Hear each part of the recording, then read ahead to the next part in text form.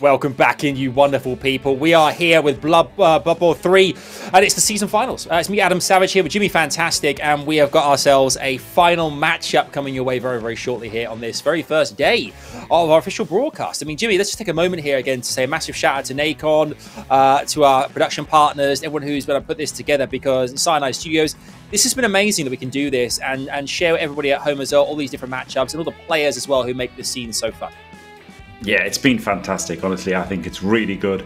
I think it's won over a lot of the community. I think it's been a great tournament, and really looking forward to the rest of today and tomorrow and next weekend.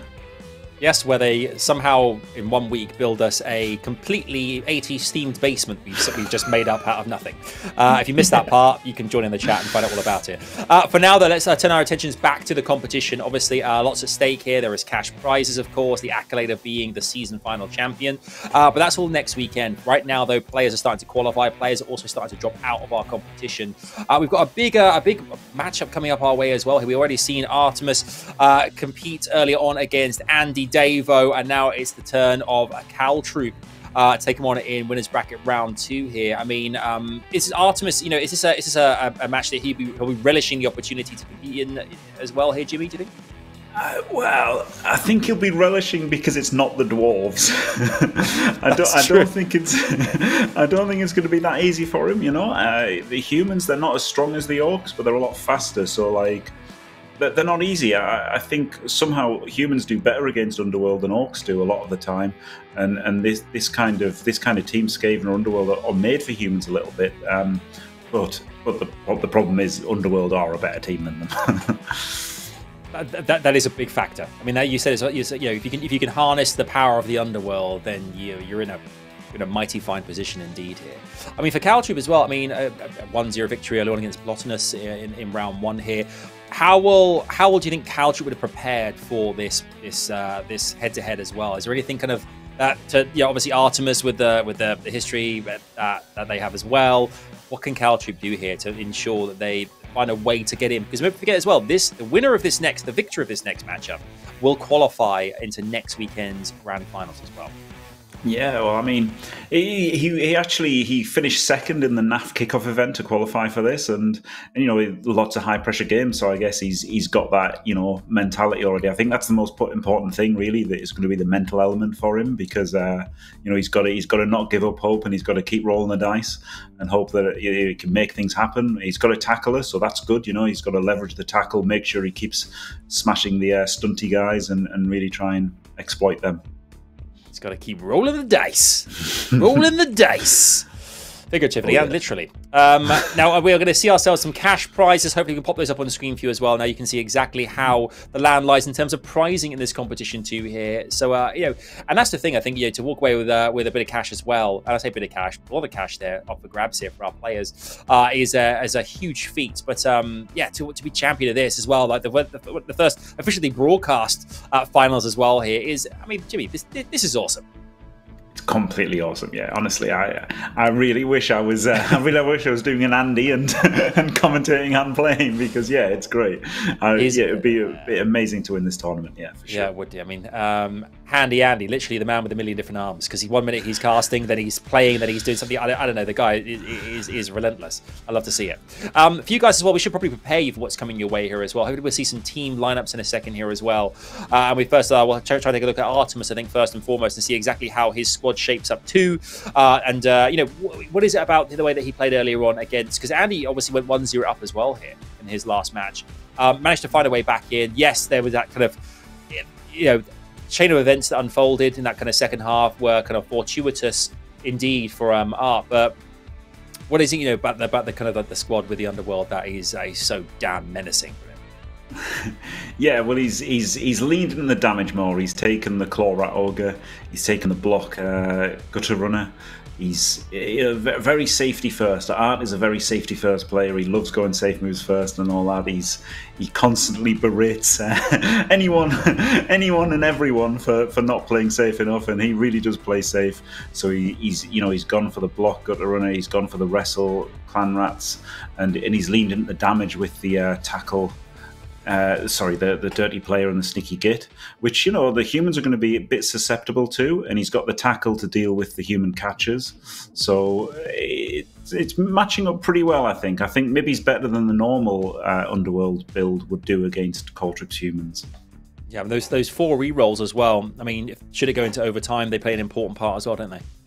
Yeah, absolutely. Yeah, he can hold them for the 1-turn attempt in, like, you know, if necessary, or he can just, you know, hold them for overtime. So he's going to really try and go safe as possible, really safe, keep everything till the last second, and then unleash it all in 1 turn. Calltroop here, he's got 3 guard, which I honestly would have rather seen an extra guard rather than that Mighty Blow, because he's got Mighty Blow and the Ogre. But 3 guard should be just about enough for him against Art, right? He doesn't need that much guard against Artemis. So this is working out pretty decent for him. It's just that, yeah, it's a bit. It's a bit human-y, you know. that's the problem. It's too human-y. It's a bit too human-y, yeah. They've got a lot of speed though, and the Underworld, they're quite maneuverable with the stunty dodges, but they're not actually that fast. Their gutter runner is fast, so you'll have that movement 7 guy to hunt down the gutter runner, and you know, the whole team, they're fast, and their guards are fast. Everything's fast except they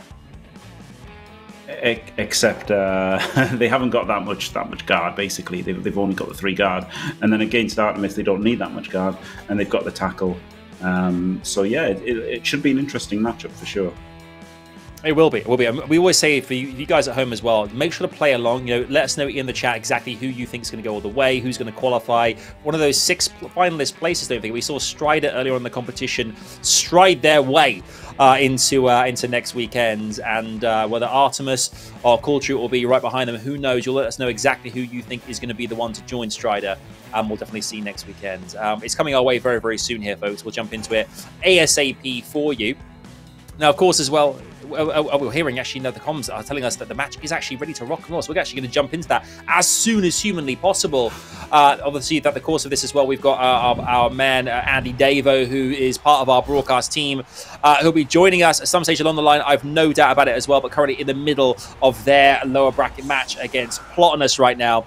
But this is it. Here we go, Jimmy. Super Saturday comes to its end with our last match on the official broadcast here, and we have ourselves Artemis versus Calltroop. It's a big one. Yeah, there are no guard big uns in this game, but there are guard blitzers, and you know, humans are pretty nice. Quite a nice kit, this, isn't it? All white here. We get to see Artemis's purple. I thought it was a bit too close to Andy's blue in the first game, but now it's pretty clear, right? The 2 teams, and Artemis won the toss, choose to receive in the rain, which does mean, you know, that's a 4+ pickup for the thrower, or a 3+ pickup or handoff for the gutter runner. So that's a little bit of an impact on his drive, but you know, he's built for damage, so he's always going to receive and try and you know, inflict some pain here early as he can. The weather aspect as well. I mean, does that, in your opinion here, how does that influence proceedings here, Jimmy? It makes a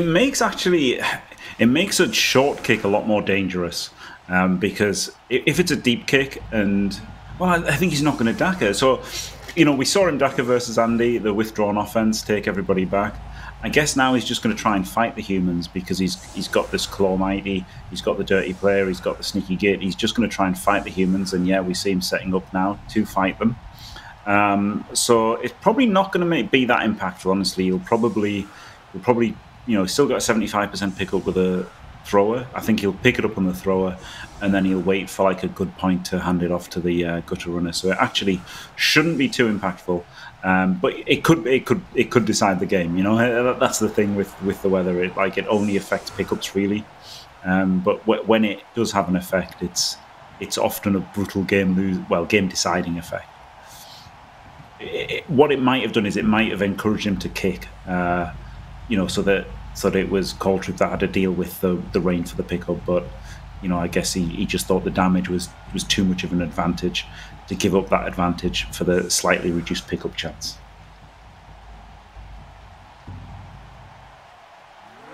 Also, I guess the thing is using rerolls. There's the reroll aspect of it.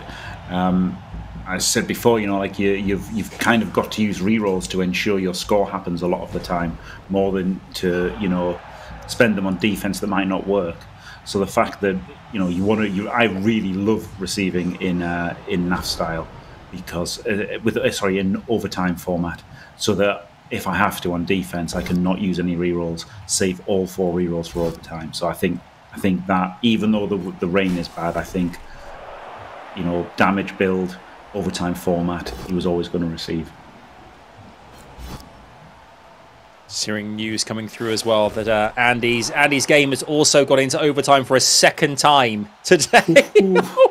That's pretty grueling mentally there for Andy. There we were complaining about the cats and dogs, raining the cats and dogs on this matchup here, but Andy, I mean, it must be showering. Well, I guess just exhaustion wherever he is in the world. It's that's a lot of Blood Bowl to play in a single evening, isn't it? Yeah, and I mean he's in the losers bracket now, so he'll be playing tomorrow as well, won't he? If he wins here, so this is going to be pretty tough for him. But he's got to win this game first, I guess. Certainly does. And into turn number 1. Yeah, I mean, we talked about earlier on the kind of the predicted kind of I guess winner here. I mean, it's good to actually see Calltroop here. Obviously, we saw Artemis earlier on the broadcast here, but it's good to see Calltroop as well on the main broadcast here to kind of see obviously that win earlier on, but the humans as well. I think another race that we haven't seen at all really on the broadcast thus far. So again, for newer viewers, it's another faction you can see how they operate as well, which kind of opens up even kind of more opportunities for viewers at home to jump in and test them out. Yeah. Humans actually do get quite a bit better in the new rules. Blood Bowl 3, it's mostly because their catchers can become sneaky get dirty players, that's the absolute damage. That's the holy grail of damage in this edition of Blood Bowl, and the fact that humans can become like the best damage dealers very easily, very quickly, very easily, big deal for them. So, but not so much in this game, right? In this game, he's just relying on the movement. The movement is the big thing here, the tackle and the movement, and he's going to hope that's going to be enough. But if Art gets rolling, it's going to have to get lucky.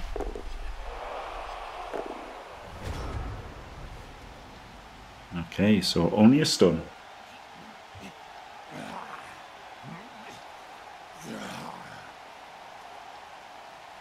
So Purple Chest in chat there is asking for the skill rings. I'll put them on for a second. They're not. I think they look, they're good to put on for a little bit so you can pick out players. You can see they're all color coded, so you can see where the catcher is and the thrower. Only one catcher. That's interesting. I thought you'd have had 2 catchers just by default. So interesting, he's only got 1 catcher, but it has got block on it, block on the thrower, and then the 4 blitzers pretty distinct. So yeah, that's the players there, and I sometimes lose sight of the snotlings here. When I play Underworld, I do tend to leave this on just so I can actually see their ring, because they're so small. It's very easy to get hidden behind another player and lose track of where they actually are. Well, the terrain earlier on in that first the first game, when it was like grey stone slabs, a bit simpler. But now when it's green on green, it's like I don't know where I'm looking. What am I even seeing right now? Yeah. Yeah, humans are quite good. They've got the movement is the big thing, because at the end of the day, I guess you're not a Magic the Gathering kind of person, but there's a very famous article in Magic the Gathering about who's the beatdown, and like that's very applicable to Blood Bowl. In Blood Bowl, like one side is always the beatdown and one side is not, and you've got to know which half you are basically. And humans, they try to be the beatdown always, but sometimes they can't, right? Versus Orcs, they now become like the agility team, and that's really a bad place for them to be. What they want to be is they want to be the beatdown versus a soft team. And Underworld, while Underworld can do a lot of damage, they're still a soft team, so they can, the humans can get on top of the Underworld just as well as Andy could get on top of them with the Orcs. So it's this is basically it is a great matchup for humans in principle, but in reality, Underworld are a monster team, so it's not that good.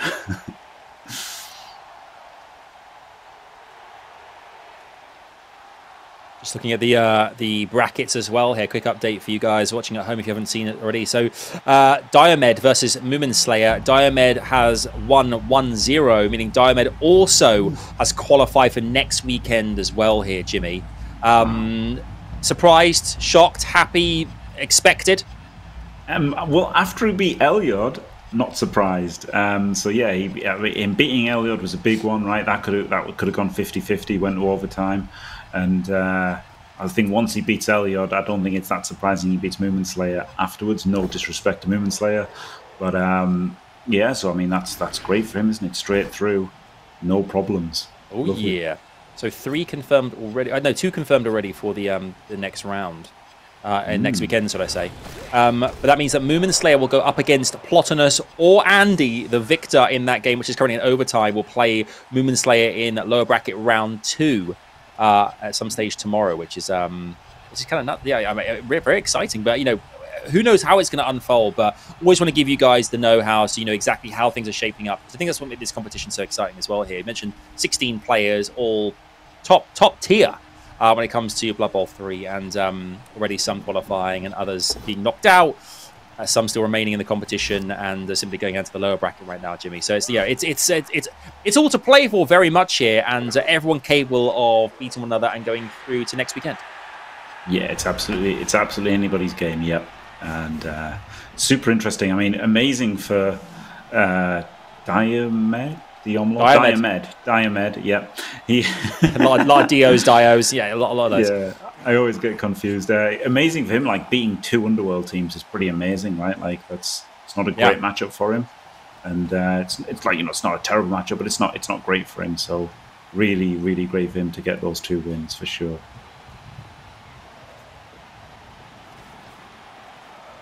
Amazing, really. So yeah, very, very strong performance for him.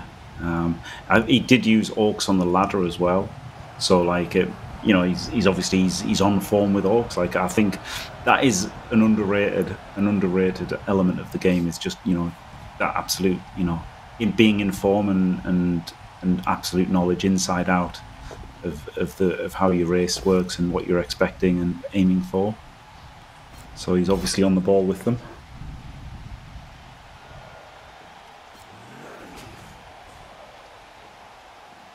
So he tries to nail the Rat Ogre there. That makes sense, right? He is a bit frail.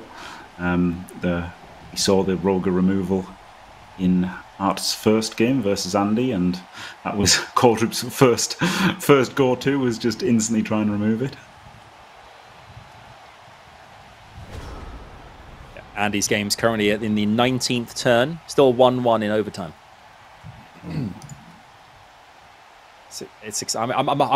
I'm praying for him. He's put in so much work today.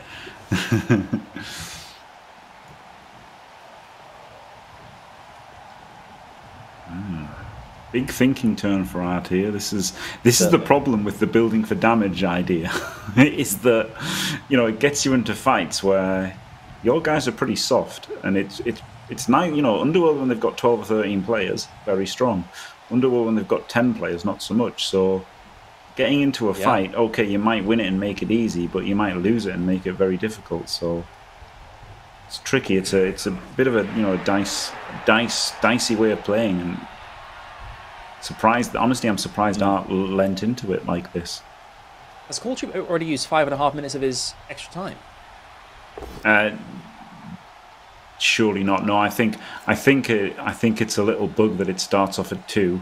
And right. The first time you go into it, it goes to like 7:29. I was thinking, where's that 5.5 minutes just disappeared to? What was I doing? Yeah, no, that can't be. That's what researching 80s cartoons. Clearly, sorry. That's my time went. Yeah, just listen to the A-Team theme for 5 minutes. The A-Team thing. Yeah, I mean, there's so many great things. I think, but I think we talk about those kind of things when we think about like sort of Blood Bowl, because they all inspire one another. We talked about other kind of ball games, you know, the same kind of like time period. Everything is kind of like been inspired from one way or another from other, taking certain things and kind of made it to its own in different aspects and things. I think that's what makes it all kind of like feel like it's all part of the same family in many respects. Yeah.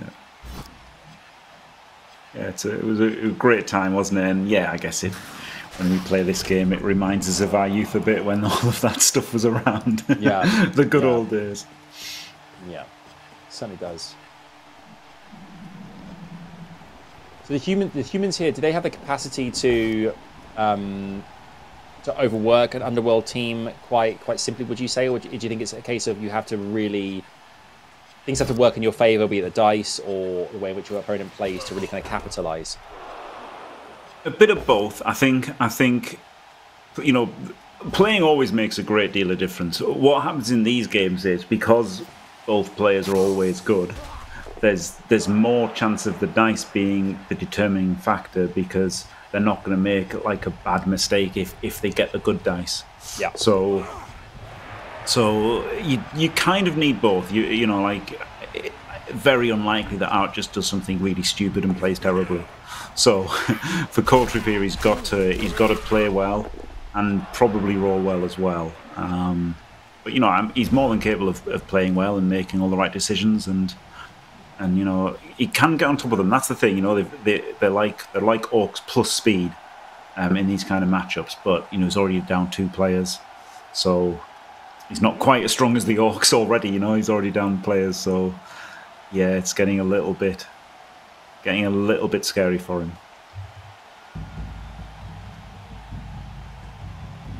He's not really using his speed either. Speed is like the hardest advantage to leverage, basically. Like, especially because he hasn't got the agility. So elves and stuff and gutter runners with being agility 4, 2+ nowadays.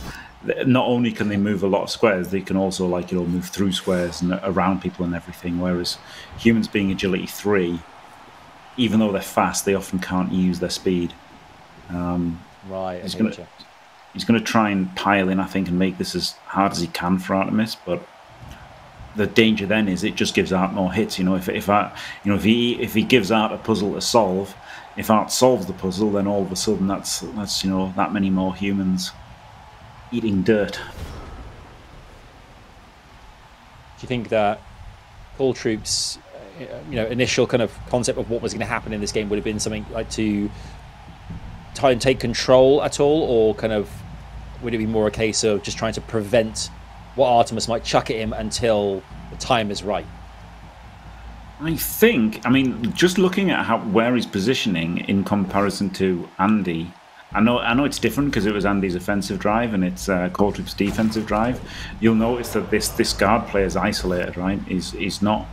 Andy would have never done that. Andy would have had this guy next to the ogre and stuff, and you'd have had that guy tucked in behind as well. Mm-hmm. Andy was playing really defensive of his players, whereas now Calltroop, I don't know if Calltroop's inexperienced versus Underworld, or just doesn't mind and thinks maybe he's got to hope things happen. Maybe hopefully pull the rat ogre out of position, but it's looking like he's not too concerned about taking damage, which, considering, Andy was terrified of it, Calltroop doesn't seem to be too bothered. But Calltroop does have 13 players, and humans are meant to be armor 9+, whereas orcs are armor 10+, right? So orcs do play worse down players than humans do, and they do play worse outbash than humans do. So maybe he's just not that concerned, and he's willing to take a few hits to make a few hits. Mm-hmm. Which is fair. That's a completely fair way of looking at it. But and again, and maybe he doesn't think he's the favorite. I don't think he should think he's the favorite. So if he thinks he's not the favorite, then maybe he thinks playing like this he can get lucky. I think he should be trying to get lucky. I think it's very important in Blood Bowl to be able to assess well and honestly what your chances are and stuff, and whether you're the underdog or the overdog, and what you've got to work out, what you've got to do to win. So yeah, he wins by bullying. I think he does win by getting in his guards and his ogre and removing these snotlings and stuff, removing players, and I think that's how he wins. But the problem is you give hits. He's been taking hits to get those hits, and Art's just beaten everybody away here, hasn't he? Knocked over 3 players, stunned 1, pushed the other one back. So Calltroop just keeps coming into him and he keeps beating him away. So yeah. Oh, wow. So He rolls a 1, fails the argue the call. He gets the re-roll from bribery and corruption. But it still fails, so his sneaky git is sent off on like the 3rd foul, 3rd or 4th. So not terrible. He got some use from the sneaky git. Sent off for a stun. I mean, the good thing about sneaky git is that you are guaranteed a stun. It's probably not very good to foul a stunned player. I guess he did it because he's mighty blow and he was scared of him making damage, but I'm sure had Artemis seen somebody foul an already stunned player, he would have not reacted calmly. So that's fun. Oh, so he fails the bonehead, fails the loner for the bonehead. Yeah, he's going to go in and smash the rat ogre with his ogre. Completely reasonable thing to do. Yeah, brittle. We saw Andy hit the Roger with a troll, so he's trying to do the same thing there. Oof. Fast turn from Calltroop there. Wow. Yeah, he's just gonna, he's just giving up all these hits. This is the problem, He's just giving up like four hits here plus a blitz. So probably all these 4 guys who are engaged have all got a good chance of ending up on the floor and maybe fouling the mighty blow this guard with this dirty player he's got. So yeah, we could see a bunch of knockdowns. I think the dirty player's just going to block. Yep.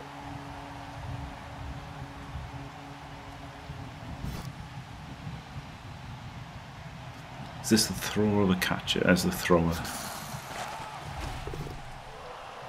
Another removal. And he can follow because he's already got the 2 assists in. He did his safe moves first, got his assists in for this hit. I don't know about this fella. I don't know if he wants to move him somewhere.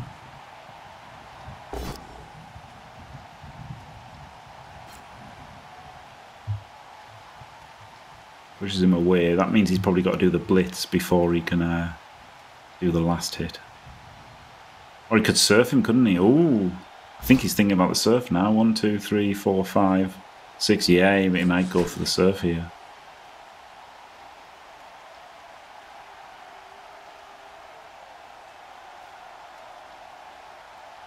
I guess you could make this block and then get the assist, another assist in.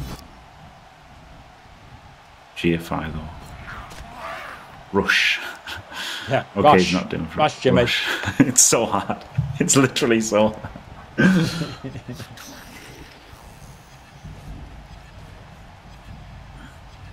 So he does move him into a place that he couldn't have got before the block. So, although it was a safe move, he was waiting on something happening. Yeah, he's going for the surf. And he doesn't get the surf, but he gets Take it. Gets a removal. And now he can come back and assist over here, I believe. Yep, lovely.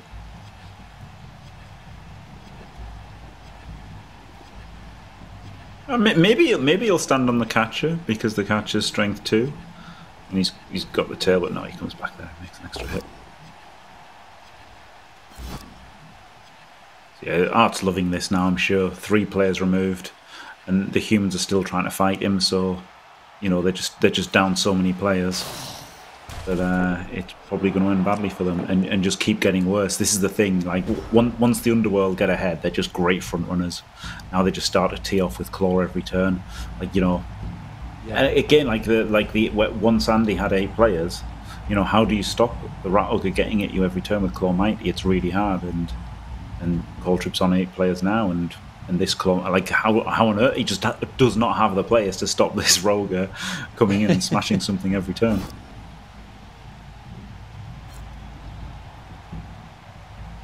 Do you think most that's one of the most deadly things, I guess, about the underworld is that, as you said, teams just seem to capitulate when they take a bit of when they get ahead, because they're too difficult to catch a lot of the time.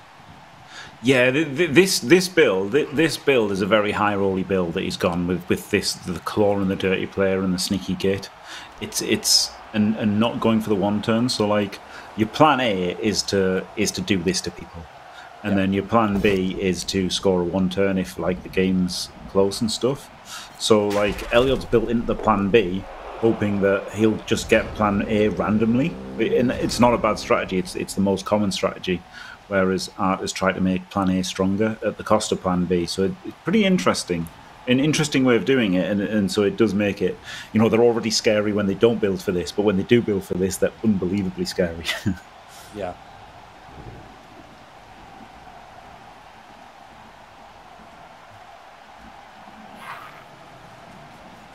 I wonder if there's a clever surf on here. Probably not. Definitely not now. Which is stupid for him to even consider it. It's actually turn 6, so he's moved the gut runner up. It's funny, you know, like chain pushes and surfs and stuff. Loads of people like to think they're clever by, you know, doing, you know, oh, I spotted this great chain push and I did this great surf. But you know, a lot of the time you can lose yourself doing that. You know, lose yourself the game because you want to do something cool or think that you're smart for figuring it out, and you do feel smart when you work them out sometimes, but there's also sometimes you've just got to do like the basic moves and just secure the drive. So as it stands, just thinking about kind of next weekend, already kind of casting my mind towards what could be a pretty special season finals finale, right? Thinking about the different races already there. So you got Strider, Lizardmen, you've got Diomed, Orcs. Let's say, for instance, Underworld goes through with Artemis, and then you've got Hero or Inarium, which is either Dwarfs or, I think, Black Orcs, is it? Yep. You've really got 4 separate races all in that final. Does that make it more interesting, do you think, to a degree? Do you think it makes it kind of tougher? I mean, do you think some teams will have an advantage going into that? I mean, how does that play out, your experience? What does that make? Is it more interesting that way? Yeah, I think, I mean, a lot of something you'll see a lot is people try to, you know, encourage diversity in team selection. So you have these NAF tournaments, they generally give better packages to worse teams, like Imperial Nobility getting a few more skills and stuff, and things like that. So they want people to use different teams. They don't just want to see, you know, 56 Underworld teams in the play-ins. And so tournament organisers generally want this sort of thing to happen with the different races. And, you know, the play-ins to the qualification for the play-ins was also like the top 2 of each race and stuff. So, like, you know, more race diversity like this is something that people want for sure. And I think if Art can get to the Final Four, he's going to really quite like having the armor 9s, you know, because he's got this claw. He's going to feel really happy that, you know, there's dwarves, orcs, and lizardmen, all of them with armor 9, and all of them which is Rat Ogre can claw. He'll feel very justified in his build, I think.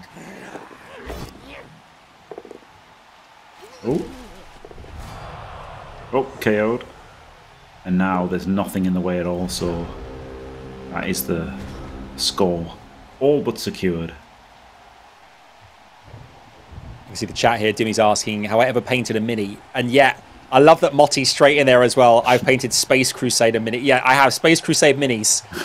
That was my life. I had a big time in my life was painting the minis. Yeah, but actually, my brother-in-law is big time into painting miniatures. Huge, got like a whole space in his house dedicated to it. Glass case, like, respect it. Nice. Although I've got the when it comes to painting, I mean, I'm as delicate as a sledgehammer. I mean, let's be honest. These troll-like hands that I've been given, they're like mallets, Jimmy, like mallets. Well, I don't know what to say about that. Yeah, neither do I. Apart from, thank you, God. Thank you. Yeah, I guess not being able to paint is a small price to pay for mallet hands. Why I married an art teacher. It's why I married an art teacher. You know, someone had to be good at it. So, but I think that's the thing is, yeah. I mean, I think growing up, I was never really that. When it came to painting minis, I enjoyed it a lot. I actually think my uncle, I'm going into a world tangent now. My uncle, when I was growing up, was quite into painting like miniature kind of figures from like naval history. He was big into naval history when I was younger as well. So naturally, I kind of tried it out and that kind of thing. But yeah. How about Jimmy? Were you into that as well? Not so much naval. I had Airfix, you know, the old Airfix planes. I had some of those planes. I think that I don't know if that was before or after. You know, I found out about Hero Quest and Games Workshop, but I think it was around the same kind of time. I probably did both at the same time, but I don't know which one came first. Chicken and egg situation. Yeah. I don't think I'm gonna go Jimmy by Adam Mallet Hand Savage, but thank you for suggesting that as a potential new nickname for myself. Oh, imagine me walking in. Oh, here comes old Mallet Hands. Hi guys. It's a great nickname, to be honest. Mallet Hands.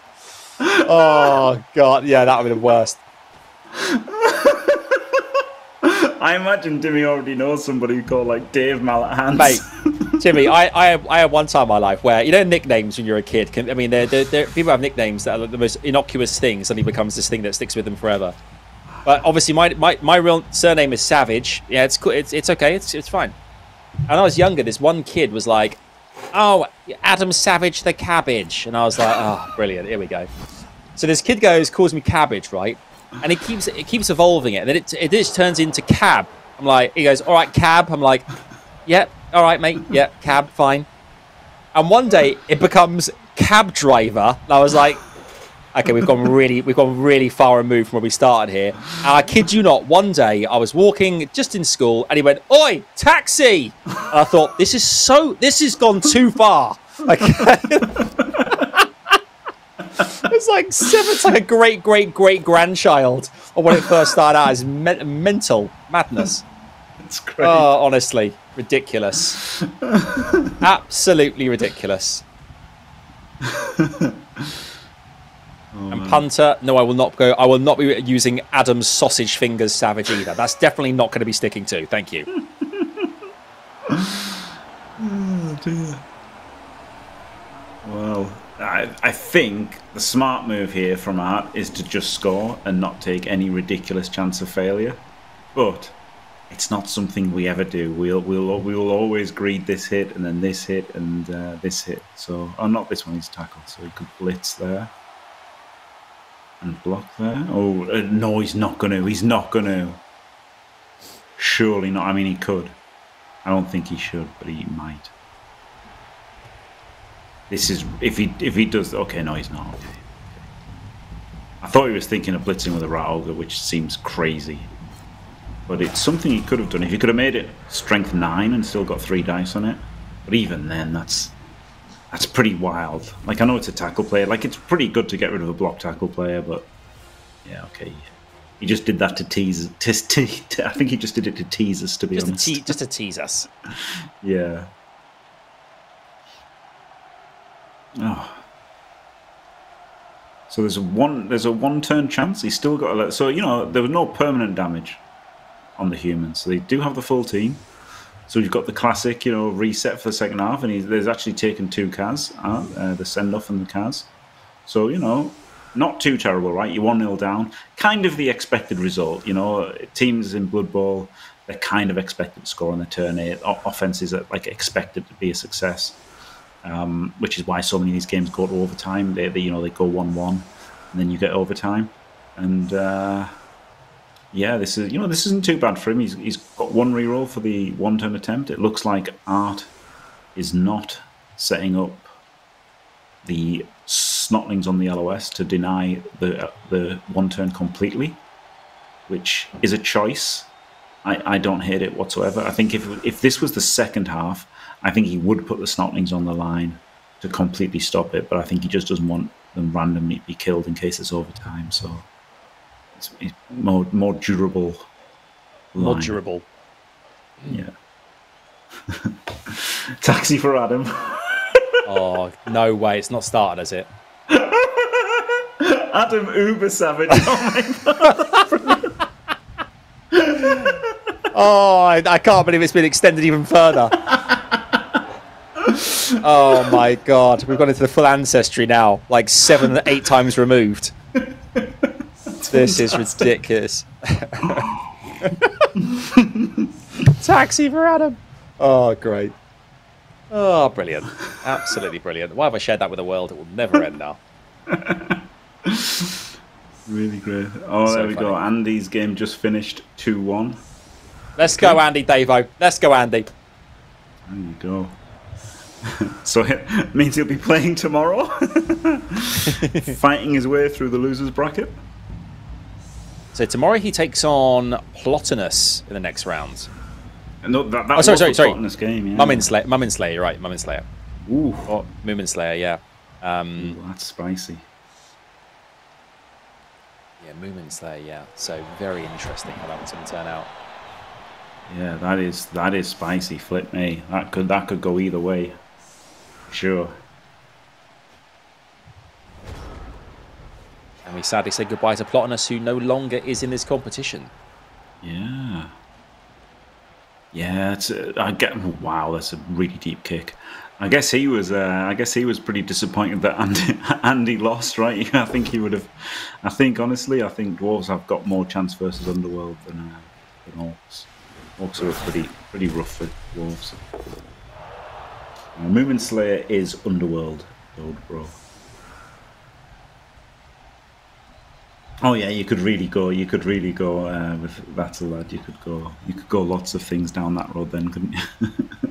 Do you think for Moomin, for Andy now, having gone against Artemis earlier today, an Underworld team, would that be an advantage, do you think, at all, going into against Moomin Slayer tomorrow, having had that kind of experience already, playing against the same race? Or is it regardless of who he plays, there's always going to be a way that the dice do the talking ultimately? I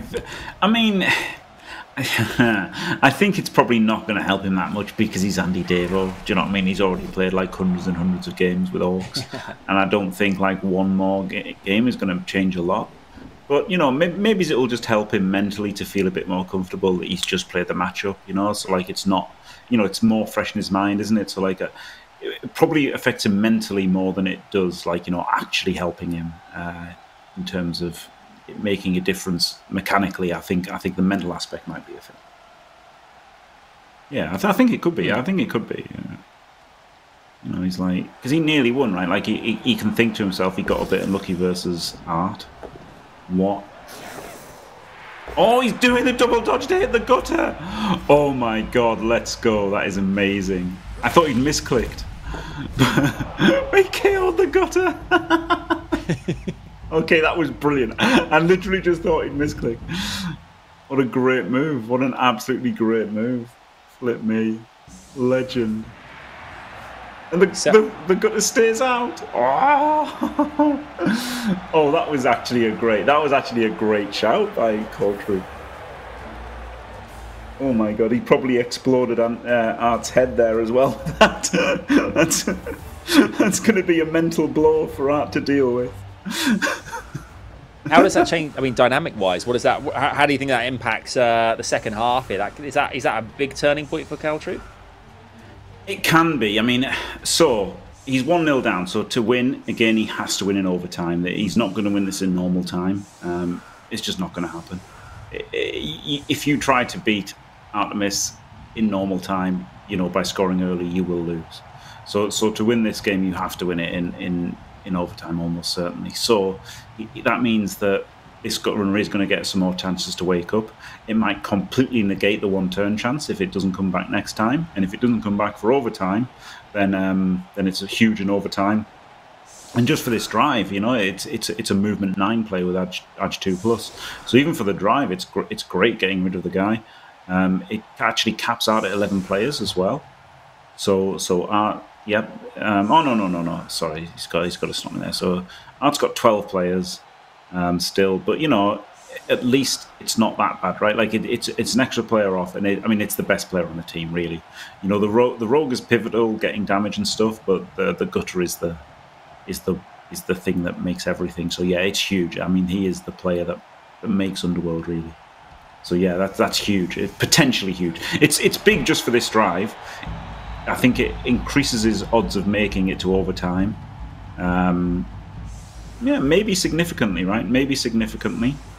and certainly, like if it stays out, it's incredible. I mean, it's game winning if it stays out.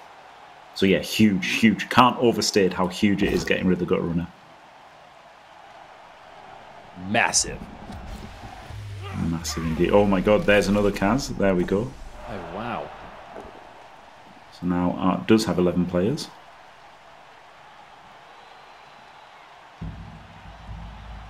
I did fail at counting earlier, but now it's okay. Yeah, it's funny, you know, Underworld used to have 2 blitzers and 2 throwers, and they had no gutter runners. And there were people that actually believed Underworld would get worse when these new... Oh my goodness. Instant reroll. I wonder if Calltroop should have made lots of safe moves first and accepted that triple skull. Because there's no gutter runner to run through and steal the ball. And he could have just made safe moves first and been, you know, in a very strong position and been able to take the 3 skulls. But obviously he didn't anticipate the 3 skulls, so instant rerolled and didn't make the safe moves. But I wonder if he could have done. Yeah, in 2020 was when the new edition of the rules came out for tabletop. So that's another thing as well, actually. Yeah, like the Underworld came out 3 months ago in Blood Bowl 3. But, you know, people like Strider and that who play tabletop have been using them for 3 years now. So that's an interesting element of the Underworld. But also, I remember when the new rules came out in 2020, loads of people said, "Oh yeah, Underworld are worse now that they've only got 1 blitzer." And I'm like, do you not realise they've got a gutter runner? Like, it's the best player in Blood Bowl pretty much. And yeah, amazingly enough, Jimmy was right, and the gutter runner makes the team completely. It's incredible. Amazing how one thing like that can just alter everything, really. Yeah, 100%. This, I don't think it makes Calltroop the favourite, but it really makes it a lot closer. Wow, I did not like the handoff there. 75%. I know you won it on the movement 8 dodge guy instead of the movement 6 no dodge, but you could hand off any time. I really actually quite like holding on the strength 3 guy, and then if you get into trouble, then go for the handoff to escape the trouble. But just doing it for fun there, that could have gone badly for him. It could have scattered onto the ogre, scattered on this, and the ball could have popped right out. Very unlikely, but it could have gone, you know, not in a good place. Much more likely to go not in a good place. Yeah, and snotlings are unbelievable. Like snotlings are so powerful. The swarming mechanic, it actually got nerfed. Before swarming got nerfed, it was ridiculously, insanely powerful. Now it's just, you know, overpowered. but originally, before it was nerfed, it was. I mean, they were ridiculous. But Underworld. This is, of course, when you can see the snotlings. Yes, yeah, that makes them even more powerful. Yes, exactly. Look at, you know, crouching tiger, hidden snotling, isn't it? It's brilliant. You know, the opponents have got no idea where they are. I think he's going to go for the... No, he's not. See, this is the problem. I don't think he's used this dirty player in both games yet. In either game, I don't think he's used that dirty player, which is not what you'd want from a skill, is it? I don't know why he's taken 1 sneaky git and 1 dirty player. Maybe it's like dirty player for other gutter runners and sneaky git for just everybody. Maybe that's the idea.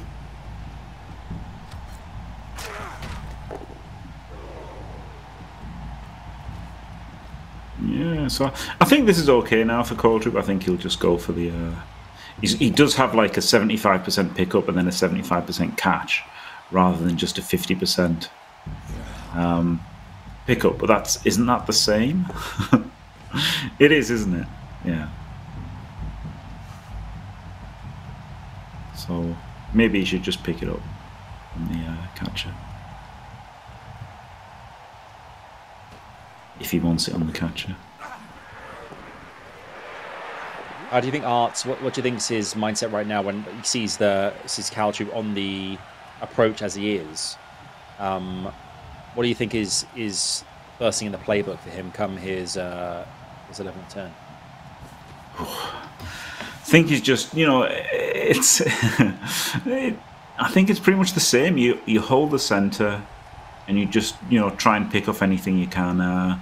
He might be looking to blitz the ogre here. He could block with the. I think he might be looking to blitz with the ogre here because he's got 2 assists for this hit. Could punch him out, and then he could come in with the ogre. That might be something he thinks about. But maybe not. He might just. I think he'll just hold the center and play conservatively. Yeah, there we go for a blitz there. Yeah, just clear the players that are under pressure, dodge them back, and just stay in front and just keep doing that. And if you keep doing that, you give yourself the chance to get lucky, and your opponent the chance to get unlucky, basically by just staying there, just staying there and holding is pretty strong plan usually. And then you're putting the onus on them to do something about it, either pile in which case you might get a bunch of hits, or try to push it one side or the other, in which case maybe you can rotate over and cause some problems there.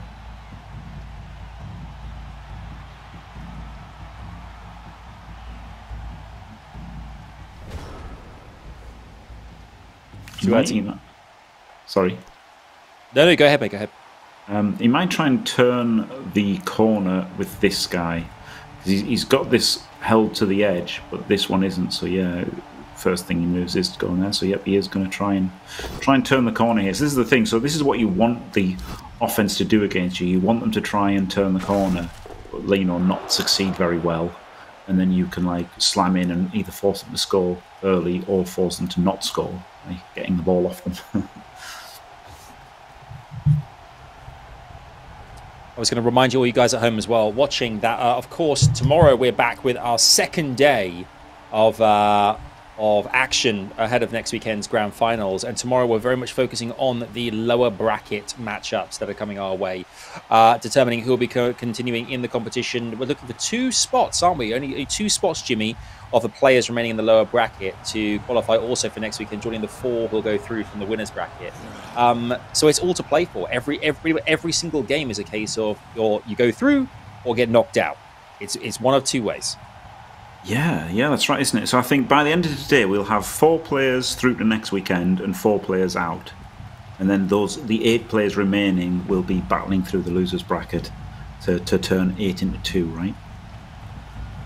Yeah. Pretty cool. It's very cool. I mean, it's great for us on the sidelines going, it's really cool. If you're actually doing it and playing it and living it live, you're thinking, I can't. This is crazy.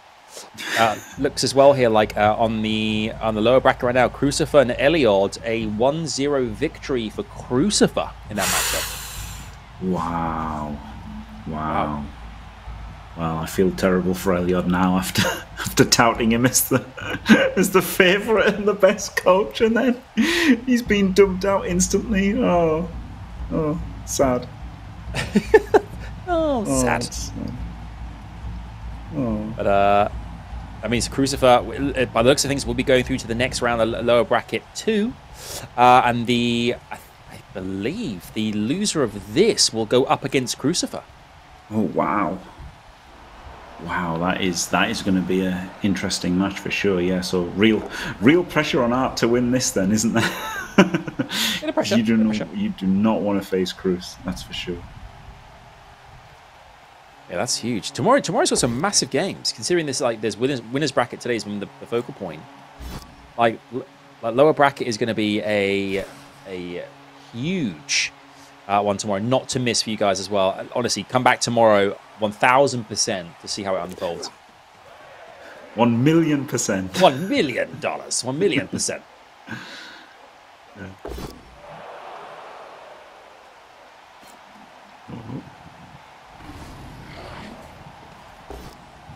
The humans and Calltroop swaying their play to the right-hand side of the field now, as the Rat Ogre desperately attempts to batter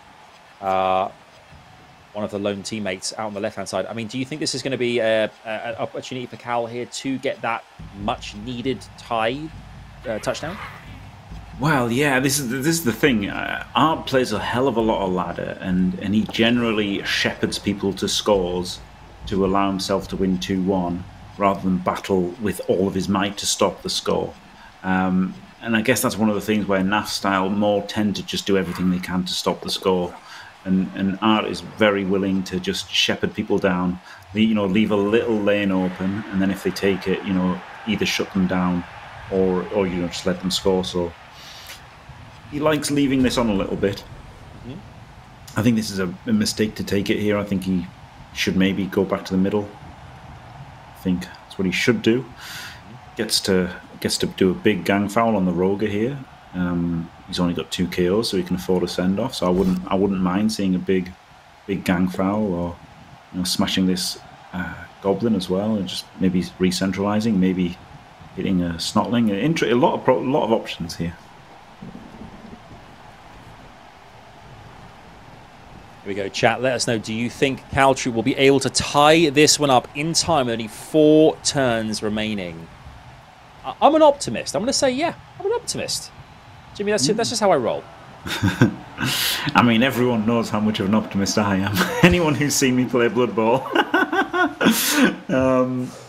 Yeah, if he ties it up, Art's going to do everything he can to make sure he ties it up before turn 8. But then Calltroop's trying to stall it till turn 8. So yeah, he's not going to push too far forward now. But he is sticking to this side, which could be a mistake.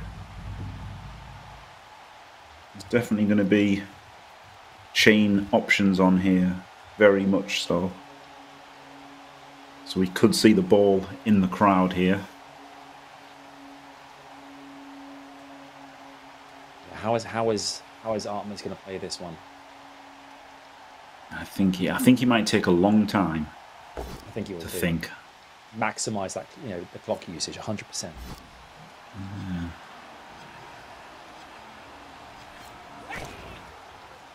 Honestly, we could see just a really wild move here, like dodges with a Goblin and stuff. I really think he might. Oh, he's fallen over. I mean, what I'm thinking is Snotling dodges in here, he blocks him, chains out the ball to here, and then there's a tackle there. This Goblin then runs around and surfs. That's pretty easy with no thought whatsoever. So I'm sure Art can think of something a bit cleverer if he wants to, go for this move. I think he might want to go for it. It's pretty tempting to surf the catcher here, but he might just go, safe moves and just punch everybody and hope for the best. Yeah, it's completely reasonable to just punch everybody and hope for the best.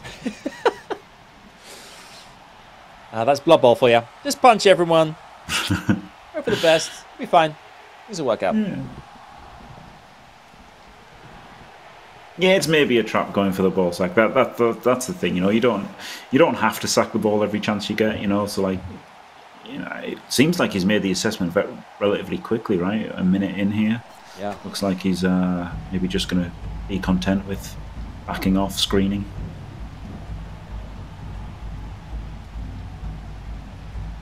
Art does tend to play very conservatively. Which, again, that's a little bit better on ladder and a little bit worse in these kind of tournaments because, he's always the best coach on ladder than his opponent. Well, not always. 99% of the time, he's the better coach than his opponent on ladder. Where and often a gulf in class. Whereas here, even if he is the better coach, it's only a little bit, so he can't rely on being so much better that he's got absolute inevitability of winning the game if everyone plays safe and all the expected things happen. You do have to start pushing your luck at some points, sometimes. Yeah, of course. He hasn't blitzed yet. Is he going to blitz the Roger to get it back into the action? He is, and he rolls a 1.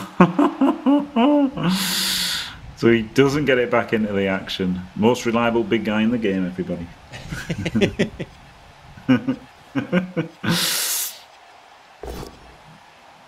He's probably wishing he went for the ball sack now.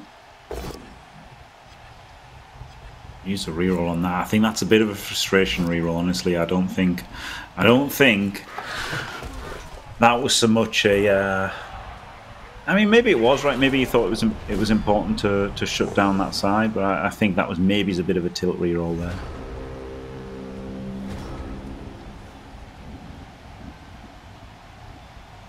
Still not easy, right, to break through here. There's a lot of players removed for Art. 4, 8, 9 players. 10. He's still got 10. He's removed all these players. He's still got 10.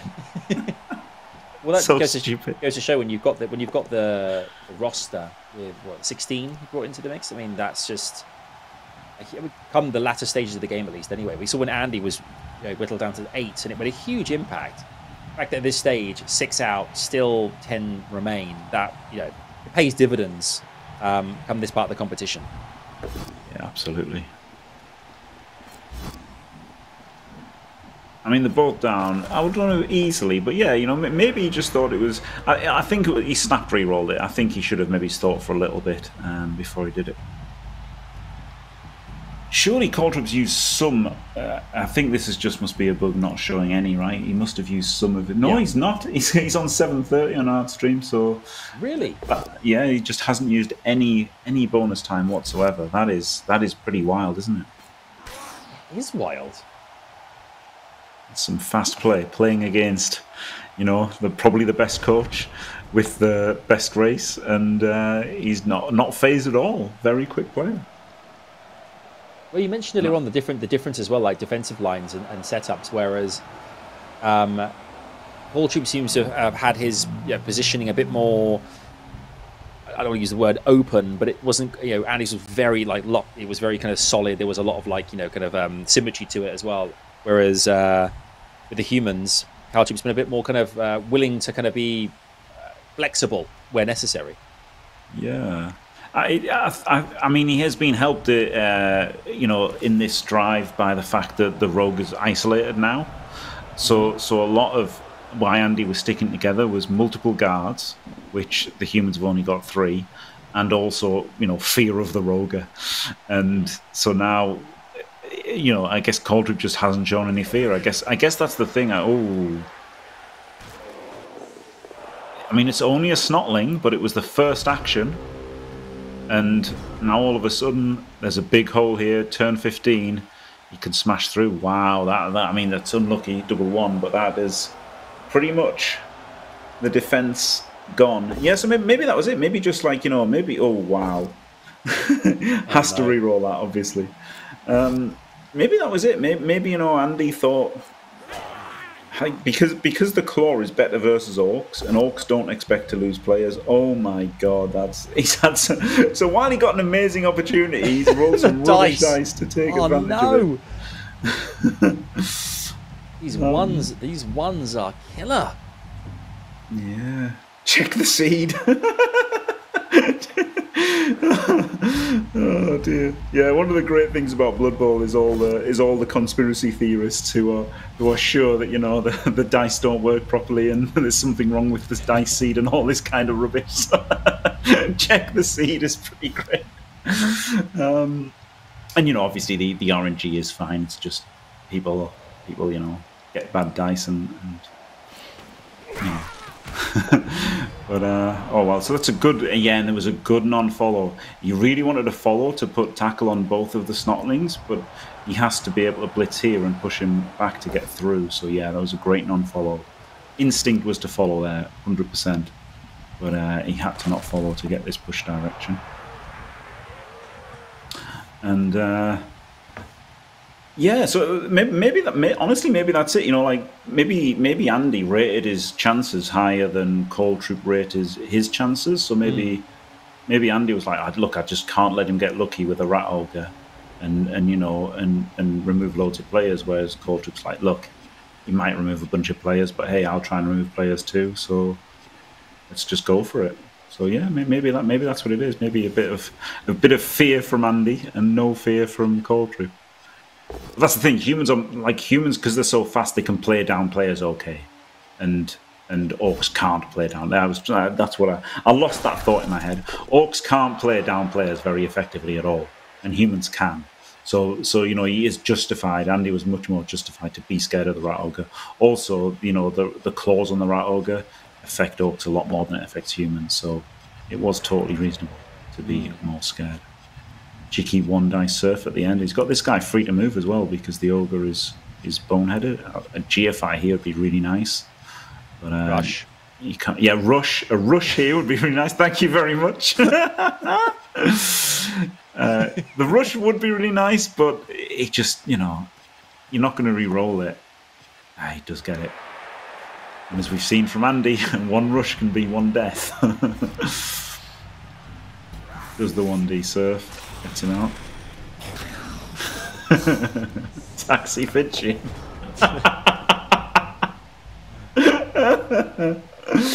Very good. Very good, Dimmy. Oh, wow. So straight away, Art knew what he was doing. He dodges him through instantly. I guess, yeah, the goblin's going around. 1, 2, 3, 4, 5, 6. GFI. Now he might double GFI because he's pop dodge. 1, 2, 3, 4. Yeah, double GFI, I think. Obviously puts in the reroll. I mean, you have to, Art. It's in the rain. It's in the rain. You absolutely 100. I guess so. Maybe he thinks if he rerolls this, he has to reroll the hit as well. So maybe he doesn't reroll, keeps 3 rerolls for the 1 turn and overtime. But this is a big decision. That is a big one. Yeah, and he's got a minute. He's got a minute to think about it. So might as well use the time. And he does have to re-roll the hit as well. He doesn't. Oh, wow. Wow. I thought it was like pop committed there, poker terminology. I thought if you're going to use the re-roll to get there to hit, you've got to re-roll the hit as well. And especially if it's like that. Oh, this is a mistake. Okay, he gets away with it. That was really, really, really sloppy and lazy from Calltroop. Now, I know he's got 3 dice, and he's got very big odds of knocking over that Snotling. But if he doesn't knock him over, the catcher has to dodge away, and he could have just pulled players in. He had loads of free players. He absolutely should have filled all those squares so that the Snotling couldn't have sidestepped anywhere. So yeah, that was actually randomly a big mistake there by Calltroop, but he gets away with it. And I mean, that was just absolutely, categorically a mistake because, it was the last turn and a half. All those players were free. He didn't do any other moves. A lot of the time, there'd be payoff for doing the blitz that way, but that time was understandable, right? It's the pressure and everything, but I think he just autopiloted the turn and got away with it. He did get away with it. I mean, looking at the kind of like the bench on the sidelines there, massively effective for Artie with our looks like it's going to be in overtime very, very soon here now. Resetting going into that. I mean, does Calltroop have the advantage now? Depends on these two. First of all, it depends if Art scores the 1 turn because this is a terrible, absolutely monumentally terrible setup from Calltroop. I don't know if it's related to that blitz that he just did, but this is unbelievably bad to not defend against the 1 turn at all. Like that is, it's outrageous. He must have brain farted. He must have just thought he'd lost. But even if I must have thought this was overtime. This is like, this is just unbelievable. Why would you do that? I just don't know. He must have thought it was overtime, or it's the only explanation that he must have thought it was already overtime. Art gets a second reroll. Wow, this is like literally the worst possible setup. Having 3 players next to each other like that, and nothing, no backline whatsoever, and he doesn't even need the power here, Art. So that's unbelievable. It's actually unbelievable. do you think Art's on? Do you think Art's on for this? Oh yeah, for sure. Except, wait, he's put a goblin there instead of a. He should have had. He's actually put this clan right in the wrong square.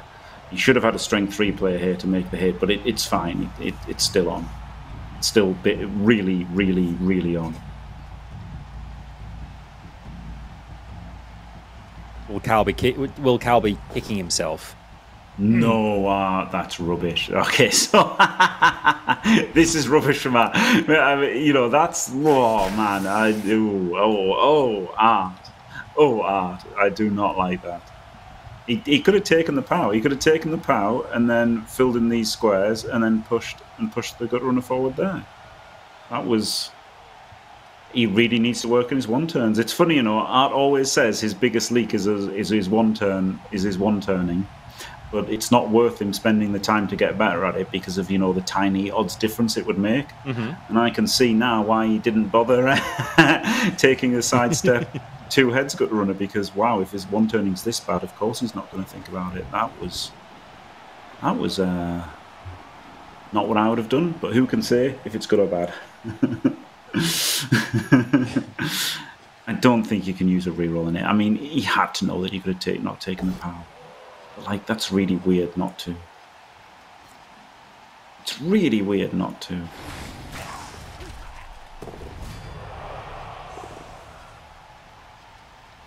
Man, I think it's bad. Maybe he should have done the pass earlier as well, by the way, because this is quite a long pass. But he does get 3 dice on the ball with this. And on the ball, you know, to clear the ball from the tackle zone. Yeah, he probably should have passed a while ago. Probably, I mean... Probably. The problem is it with being in the rain, he just gets the push. So it's in the rain, so it's like a 4+ catch. And there's an intercept chance. In fact, I guess he's just not. He's going to pass it to somebody else now. He pass it to this Skaven. 1, 2, 3, 4, 5, 6, 7. So it'll be like a 3+ pass, 3+ catch, and then 3+ pass, 4+ catch. Then maybe he's just got to launch it. He's just got to launch it to the gutter. No, I think this is incorrect in the rain. I think the rain changes the maths. I think that was correct if it wasn't raining. I think the rain changes the maths on this, but here we go, 4+ handoff. Oh, the rain makes the difference. Oh, he gets it. So it's 1 GFI to win in normal time.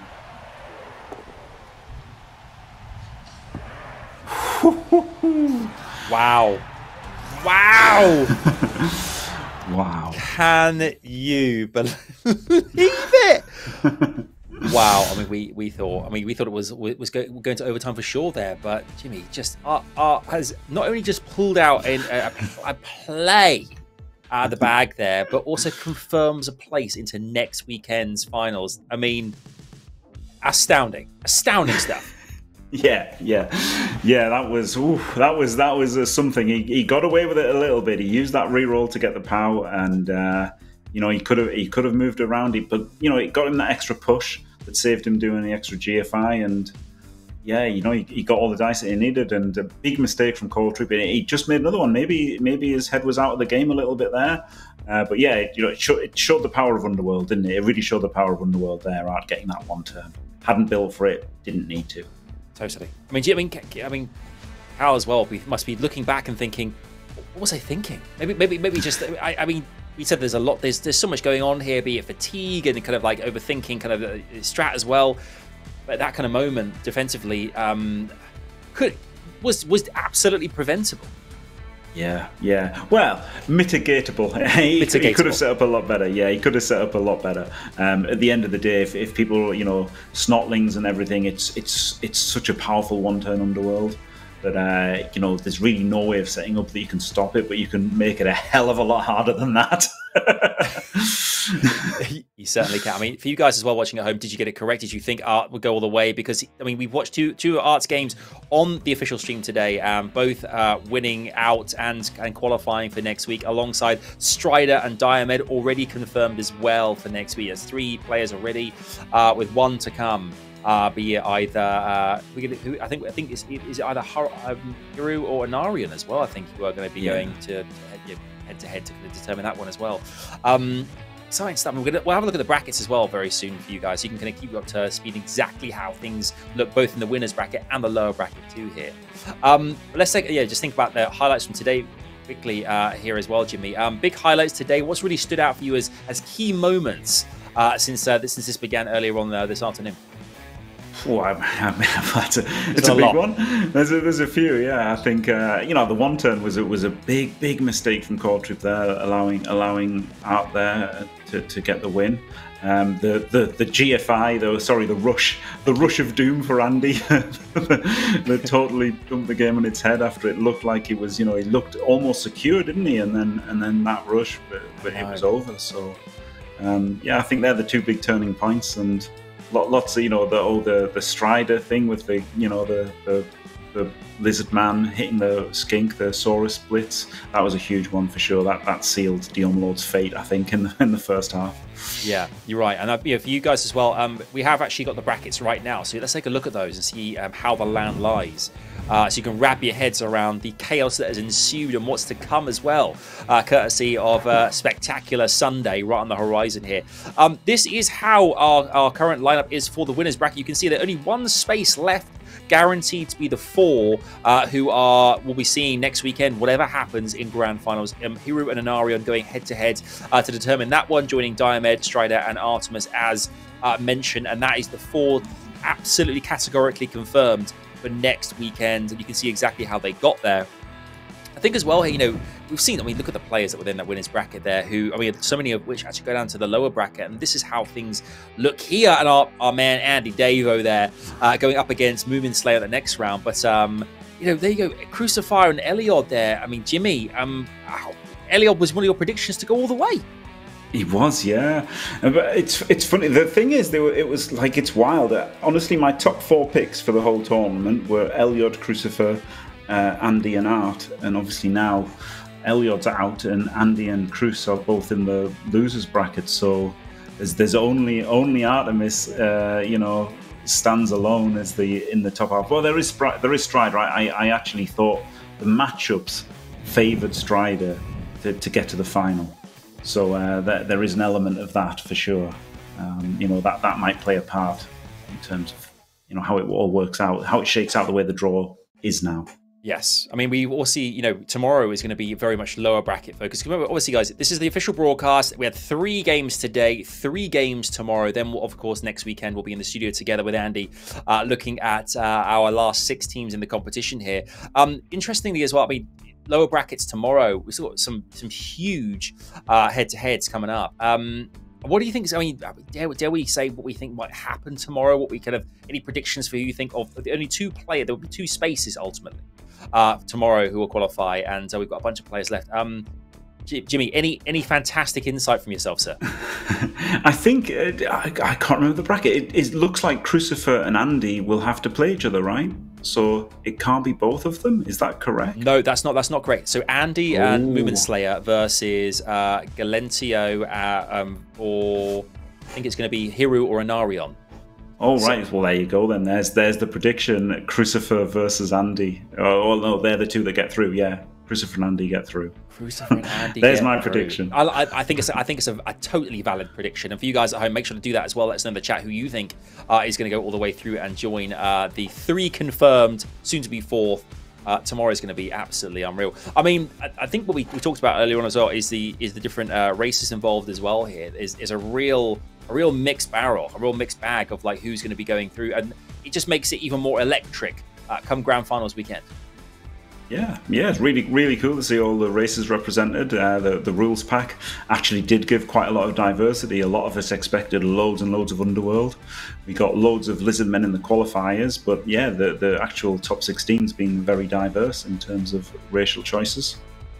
Absolutely right. I'm looking forward to catching up. Obviously, Andy, the whole there us on the broadcast here. Jimmy and myself and Andy were like, right, the 3 of us here will chat loads, because Andy's been so entrenched in gameplay all day long. We hardly see him, but tomorrow he'll definitely be back with loads for us, and we can't wait to see him when we get a chance to chat to him as well, because yeah, we knew it was going to go one of two ways. The Artemis Andy game was a big difference maker. We didn't know how it was going to play out, but again, we must shout out to all the players taking part in this, rescheduling their real lives around the timetable. It's been massively appreciated, guys. So big shout out to all of you there. We've been saying it, Jimmy, like it's so great that everyone's going to come together and going, right, let's make this happen. This is a huge thing that Akon's doing with Cyanide and the rest of the gang to put this all together for us, and everyone's just been brilliant. Yeah, I think it's fantastic. You know, just great goodwill from the community. Like it's just fantastic for Nakon and or Nakon, isn't it? Sorry, Nakon and Cyanide to doing this. It really is great. I love to see it. And you know, it's been maybe it's a rocky road at times with Blood Bowl 3, but now they're turning it around. It's fantastic. It really is. For you guys, thank you so much for being here, watching today's broadcast. We've been looking forward to this so much, and we've got so much more to look forward to as well. We mentioned we've got a studio next week. It's going to be absolutely fantastic for those grand finals, but don't forget, tomorrow is a big one. A real big one where we're having our lower bracket matchups. We're going to determine those last two players that will join the four from the winners bracket in that weekend. So do make sure to come and see us again tomorrow. You can find the schedules online on the channel. We're back here tomorrow, same kind of time. So make sure to tune in. Jimmy, I've had a great time. I've enjoyed spending time with you, my friend. Yeah, so have I. It's been fantastic. Cheers. We've had some wonderful times. I bet I should say taxi for Savage and Jimmy. I mean, it's. If you were there, you'll know. It's time for us to go, but thank you guys so much for watching. Huge shout out to the production team, all the partners here as well, and I look forward to seeing you tomorrow for some more absolutely unreal Blood Bowl 3 action here on Season Finals. We look forward to seeing you then. Take care, and goodbye from us for now.